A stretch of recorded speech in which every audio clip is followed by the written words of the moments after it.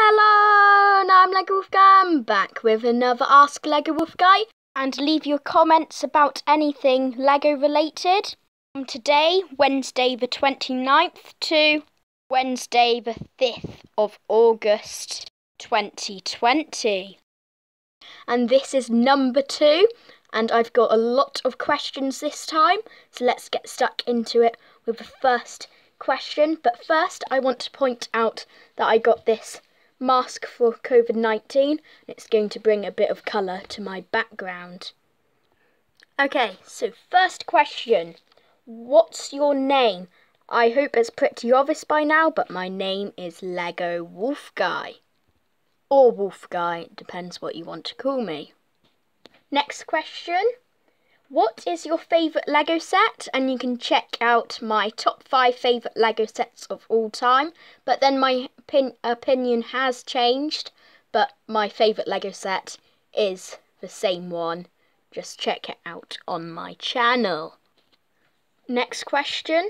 Frog Unicorn says, "Hey LegoWolfGuy, if you could be a Lego Harry Potter minifig, which would it be and why?"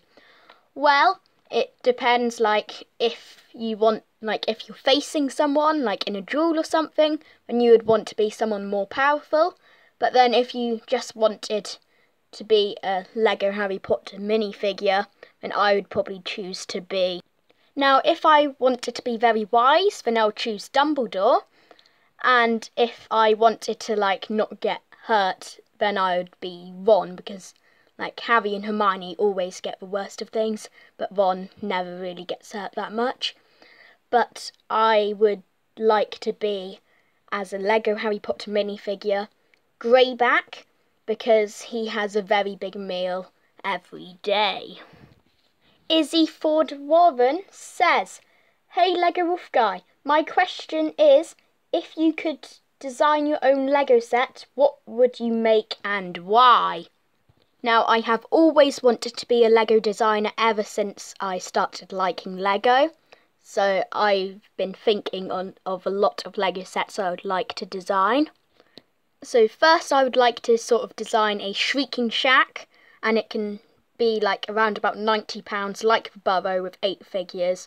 You can have a accurate Wormtail as well as Harry, Ron, Hermione, Snape and Moody.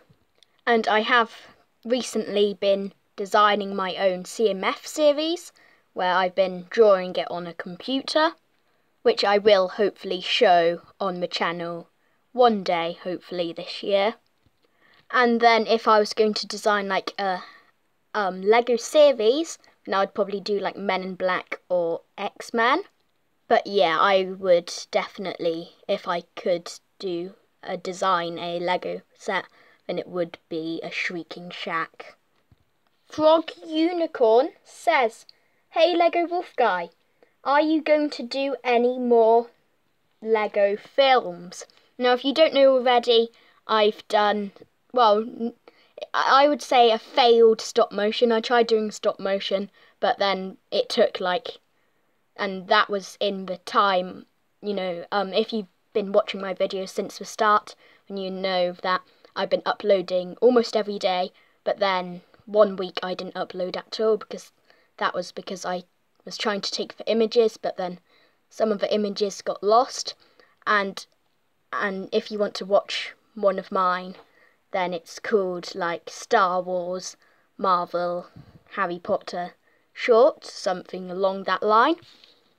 And what I think I should do is do a chapter per stop motion from Harry Potter. I've already started doing the first chapter, and the second chapter from Harry Potter and the Goblet of Fire, I did that when I was doing the Marvel Harry Potter Star Wars thingy or whatever it is, but then it got corroded and all of the images got lost. But it takes a very long time to do very little. But I do like doing them, so I will do some very soon. Question from Cardiff. If you could only have one Lego set for the rest of your life, which would you choose and why? Now it obviously decides if you are going to like make it, like build one piece every day, then I'll choose a bigger set like the Hogwarts Castle or the big Millennium Falcon, because they're both the two biggest Harry Potter sets, Lego sets which were ever made. But for playability, I would probably go for like a spaceship like the Milano or a Hogwarts Castle sort of build. And that's all of your questions answered for today. I hope I answered them correctly, and leave your comments, any question about Lego down below. If you write like Ask Lego Wolf Guy, or just Lego Wolf Guy, or just Wolf Guy, or Hi Lego Wolf Guy, or something like that, and I'll actually give a shout out with your name. But if you don't say anything at the beginning, then I'm afraid I'm not going to give you a shout out. But I will still answer your questions. And don't forget, if you subscribe on my channel, then I'll plant a new tree. I'm LegoWolfGuy, and goodbye!